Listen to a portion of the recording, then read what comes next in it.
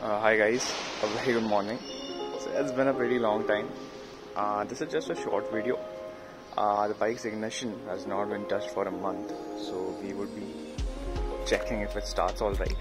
So we'll be taking out the covers and we'll see if everything goes as intended. So yeah, that's the plan for today. Let's see. So we've taken out the covers.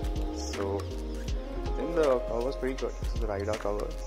Protect the bike from whatever dust, I guess. A flower over here. So yeah, let's quickly start it and let's see how it goes. I'm praying it does start. So